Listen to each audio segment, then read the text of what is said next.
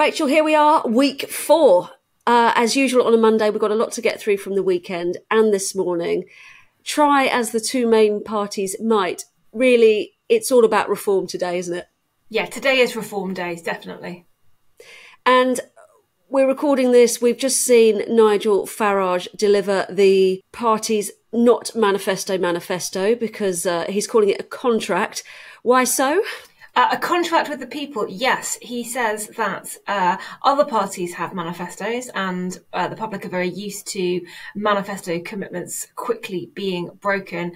He said in word association terms, you hear the word manifesto and you immediately think lie, and that's why it's a contract with the people instead. But it's also not a manifesto in another way, in that Farage was very clear about the fact that this is not a platform for government, because his party is not even pretending that it has a hope of possibly being in government, at least not in this election. It's about laying the groundwork possibly for the way they will challenge Labour. This comes down to reform, trying to sell this idea that reform is effectively the opposition or will effectively be the opposition. And so they don't need a platform for government. They need a platform for how they're going to try and set the agenda as one of the opposition parties. Before we go through what they have said, or what they haven't as well, it was a really mixed weekend for the party, wasn't it? Because we had an extraordinary poll on the front page of the Sunday Times, which had them winning 7 seats come election day. Now, it's one poll, as we've learned, we've had drummed into us by Ben Walker, and I'm sure he'll have something to say on that later in the week. But we've also had scandal, I don't know if that's the right word, but we've had one of their candidates, Grant StClair-Armstrong, standing down in Kemi Badenoch's seat. This is a new seat because of boundary changes, northwest Essex, over some posts that he made about a decade ago where he suggested people vote BNP, the British National Party.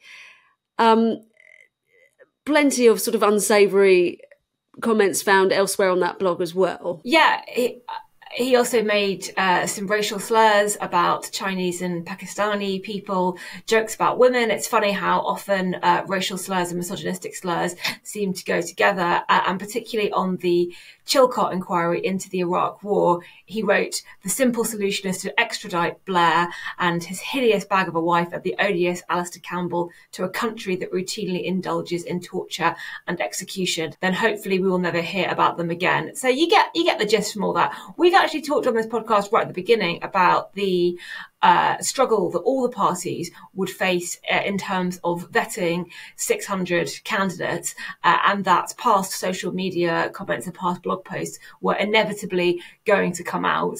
I think we were talking about it in terms of the Conservatives and Labour, obviously Reform as a new party, having to get those candidates together, not being able to fall back on people like local councillors or people who have been engaged in the party for quite some time, have suddenly got this job of doing a huge amount of vetting. But as you say, the candidates' names have already been sent in. He will be on the ballot paper, but it does give Kemi Badenoch a slightly easier ride if Reform don't direct resources into that seat. Yeah, I mean, it's worth adding, he's apologised and he says, look, I can't stand by those comments. There's no excuse for them. All the parties have had some difficulties with candidate selection, but there does seem to be a particular issue here. I mean, last week on the podcast, Andrew and I spoke about Ian Gribben, another Reform candidate who'd spoken about the UK being wrong to fight against Hitler in the Second World War, that we should have been neutral, and some, again, vile misogynistic comments. And then the Times had an extraordinary scoop at the weekend suggesting that 1 in 10 or nearly 1 in 10 Reform candidates were Facebook friends with the gentleman who is the leader of the UK fascists at the moment. I mean, that's quite extraordinary, isn't it? Yeah, I think with fringe parties that have a populist anti-establishment bent, as it were, you are more likely to attract an eccentric group of characters, shall we say. Actually, for people, I'm not going to repeat it, but go and read the apology of Grant StClair-Armstrong in full, because he says a number of other things to sort of support his change of heart that our listeners might find interesting. I'm going to have to tell them what one of those is, which is, I have many Muslim friends, 3 of whom call me daddy. Who are not his children, shall we say. Yeah, it's odd. It is indeed. Moving swiftly on. Moving swiftly on. I mean, is this part of the territory, though? Because obviously the more successful, the better it seems Reform do in the polls, the more scrutiny, rightly so, that they come under.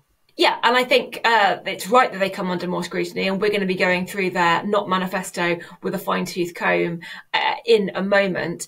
But the other thing you've got to remember about Reform and candidate elections is it's not a party in the normal sense. It doesn't have members in the usual sense. They don't have kind of a code of conduct or a party infrastructure. It's a limited company owned by, in the majority, by Nigel Farage. People who sign up to be Reform members are just kind of paying subscriptions. They're not getting sort of membership in return. So again, your selection pool when it comes to a party like that is going to be slightly different to a mainstream political party. Well, and it's interesting, Nigel Farage, when interviewed this morning, said that they had paid a third-party company to perform the vetting, and they'd given them a lot of money to do so, and in fact they hadn't, and he would be giving us more details about that in the coming days. So something has happened or not happened. Watch this space, indeed. So on to the contract non-manifesto launch. You mentioned right at the top of the podcast, they're saying they know they're not going to be government, but Farage also saying he wants to be Prime Minister come 2029. Can't see it happening, but there you go. Why Merthyr Tydfil? He's in Wales launching the contract. That was a really interesting choice. I think there were 2 reasons for that location. One is that Wales voted for Brexit very strongly, and obviously Reform isn't just the Brexit party, but that is the support base that they are building on. And the other one comes back to what I was saying at the beginning about Reform's pitch really being, we want to be an effective opposition to Labour, and Wales has had a Labour government and has a Labour government at the moment. And so choosing to launch your contract somewhere where the vote for change, as it were, going towards Labour isn't so straightforward actually makes sense. Farage's point was that even if the Liberal Democrats do very well and get a high number of seats, they are quite similar to Labour in a lot of their policy, so you can't expect effective opposition from them. You can't expect effective opposition from the Conservatives because they're just fighting each other. I'll come back to that in a moment. And therefore, if you want to hold Labour to account, and in Wales, holding Labour to account is a present challenge, not just a future one, then consider voting for Reform. On the Conservatives fighting each other, really interesting that he mentioned Suella Braverman suggesting, in Farage's words, proposal of marriage, as it were, a merger between the Conservatives and Reform, at the same time as David Cameron is back being very disparaging about Nigel Farage and Reform. So he used that as a sign of divisions within the Conservative Party. I think he's absolutely right about the Conservative Party being divided on Reform, but it does show the dangers of Tories taking the Suella Braverman line and going, well, maybe if we just inch a little bit closer to Reform,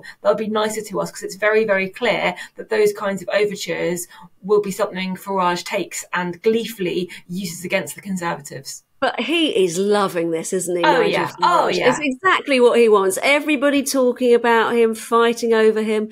And you can tell he's just absolutely relishing this campaign. And the almost, writing off the Conservatives, which obviously he probably hasn't. But that's the whole thing about being in Merthyr Tydfil, I guess, as well, saying, look, the Tories are irrelevant, but having everybody talk about him, that's exactly what he wants. Yeah, he started off by going, guess who's back again, which is a throwback to the viral TikTok video he did of him rapping, I guess, if you can call it rapping, in a car. But yeah, he's loving the attention, and he is loving the chance to really lead the conversation again after having been quite irrelevant really for the last couple of years up until now. Turning to the plan, let's start with tax, because some incredibly bold statements here. Increasing the minimum income tax threshold to £20,000, the higher rate threshold from £50,000 to £70,000, even more generous on stamp duty than we saw from the Conservatives, and big changes on inheritance tax too. How on earth are they going to fund that? Oh, through cuts to government waste, obviously, Hannah.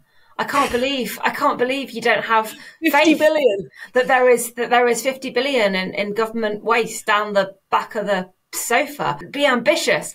Look, tax cuts are popular. Like the idea of people paying less tax, most people are kind of quite keen on the idea of paying less tax. But the benefits of being a party that has explicitly said it won't be in government is you can afford to be a bit more creative when it comes to how you pay for it. But they have produced a costings document, and the costings document is like an Excel table that has sort of 3 lines of savings here, 5 billion here, 10 billion there, in the vaguest of vague terms. I love this kind of convention now where parties were going to be very serious. We have a fully costed document, other than the document itself is in fact fiction. But we're laughing about it. Can you see anyone really believing it? Because the narrative during this campaign really has been that neither Labour nor the Conservatives are really being truthful with the public when it comes to the state of the public finances. And this ruling out tax cuts, it just doesn't add up economically. We've heard that time and time again. And then to have Reform saying that they can do all this where none of the other parties can, is anybody going to buy that? I think Reform are counting on the fact that people feel that taxes are very high, which they are, and also feel that public services are falling apart, which they also are. And there is a justifiable confusion, frustration in the electorate that, hang on, I don't understand how my taxes can be higher than they used to be, but public services can be falling apart more than they used to be. Now, there are lots of reasons for that. Some of them structural, some of them to do with COVID, some of them to do with global forces, some of them to do with mismanagement, some of them a lot to do with growth and debt and interest. There are reasons for that, but I think honing in on that disconnect is a compelling message. So is anyone going to take it seriously? Well, people who sit down with the spreadsheets and look at the proposed fiscal plans, no. But people who feel inherently that something has gone wrong and they're not getting value for money, I think that will resonate, actually. You mentioned public services. Nigel Farage is criticised quite often. It's claimed, at least, that he wants to privatise the NHS. What are reforms saying on the National Health Service? So Farage has talked about moving towards a social insurance kind of model, which anytime that gets mentioned, people do fear privatisation. And I think it'll be really interesting to see if Reform can get away with making that argument in a way that when Conservatives and indeed people from Labour, like when Wes Streeting talks about reform of the NHS, he also gets hit with the criticisms, the panic about selling it. So we know that the NHS is hugely popular, especially among people who might be tempted to vote for reform. So it'd be really, really interesting to see if that kind of scaremongering Farage wants to sell off the NHS that other politicians have faced, can he brush that off in a way that he's brushed off other criticisms, or is that going to be a sticking point? But part of the reforms that he is suggesting is exempting 2 million health and social care workers from paying the basic rate of income tax. That goes back to, well, you're going to get less tax revenue then, and that's all quite confusing. Patients to receive a voucher for fully funded private treatment if they cannot see their GP within 3 days. That's going to be quite contentious. A 20% tax relief on private healthcare and insurance, bringing the private healthcare sector into the NHS in a way, as it were. I mean, again, the cost of that. Oh, but it's all going to be funded by moving the Bank of England debt to 75-year bonds and scrapping the interest rate that lenders earn on deposits. this is a really interesting one. This is something that actually some relatively serious people in the economic establishment world, Charlie Bean, a former deputy governor of the Bank of England, have actually raised the prospect of, Chris Giles and the FT too. Yeah, Andrew was talking about it last week as well in his essay, wasn't he, in the magazine? Yeah, this is a kind of serious idea that looks at the way quantitative easing was done, and now the interest rate that is paid on private lenders that bought government bonds. Will Dunn has a really good explainer on the New Statesman website today as to why this isn't the magic money tree that some are claiming that it might be. But it is a serious idea, and variations of it have been tried in other countries, notably producing far less than the billions reform are saying it would. But I think watch out for that idea, because that idea is probably likely to come back in some form, at least when it comes to being debated. And Reform have wanted to make this the immigration election. What was said on this core platform that they like to run on? One in, one out. When I interviewed Richard Tice, who was the leader of Reform until Nigel Farage decided to come back, when I interviewed him in the autumn, he talked about that the only net zero Britain should have would be a net zero on immigration. So one in, one out. And Farage today raised all the points that you would expect about housing shortages, about the fact that investment in public services and other areas haven't kept up with the rate of immigration, which is true. We're not building nearly enough houses, and he made it all sound very, very reasonable, but nothing in there about how you would handle sudden shortages of workers in key industries across the board. He makes it all sound very, very easy, and I think the people who are likely to be attracted by that kind of offering are the ones who think it should be easy some way. But obviously, if it were, then Conservative governments over the last 14 years would have managed to get net migration at least moving in the direction they wanted it to, if not coming down to low levels. And obviously, they've done the opposite. So maybe it's just a little bit harder than Nigel Farage makes out. Anything else stand out? I love the fact that Farage got to do the fun bit of talking about all the great plans Reform has. And then when it came to, in his words, the nasty bit, how are we going to pay for it? He just handed over to Richard Tice. I find their dynamic absolutely fascinating. The kind of Farage is the superstar and Tice is kind of the world-weary stage manager trying to sort of pick up the pieces and making it all fit together. I also love the fact that Farage said he was a Johnny-come-lately to the manifesto document, whilst brandishing it, and obviously it has his face on it. So that was amusing for me.